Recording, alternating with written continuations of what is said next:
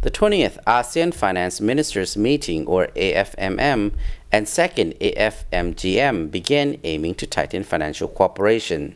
According to Lao Minister of Finance, Dr. Lien Thikeo, protocol to implement the 7th package of commitments on financial services will be among the top documents at the upcoming meeting. On 4th April 2016 in Vientiane Capital of the Lao PDR, the 20th Asean Finance Ministers Meeting, or AFMM, and the 2nd Asean Finance Ministers and Central Bank Governors Joint Meeting, or AFMGM, were held.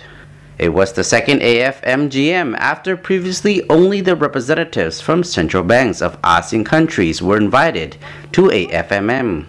The issues discussed in the AFMGM are issues considered as major concerns for the finance ministers and central bank governors of ASEAN.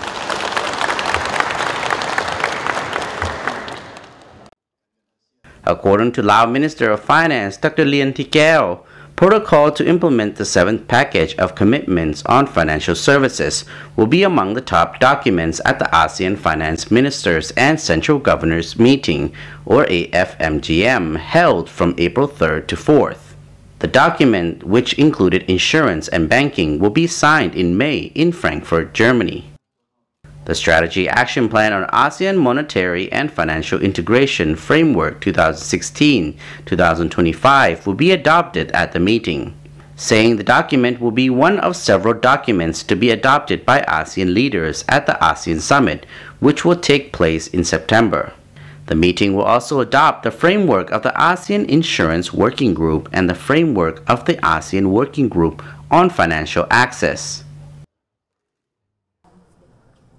At both the AFMM and the AFMGM, ASEAN ministers and bank governors from ASEAN countries will discuss with representatives from international finance institutions on the situation of the world economy, the economy in the region, and also challenges to economic growth. According to the governor of Bank of the Lao PDR, Sompao Phaisit, they will examine financial cooperation in ASEAN, which includes the ASEAN Infrastructure Fund, insurance cooperation, cooperation in customs, taxation and anti-money laundering, and combating the financing of terrorism, capital market development, capital account liberalization, financial services, and payment and settlement systems within ASEAN.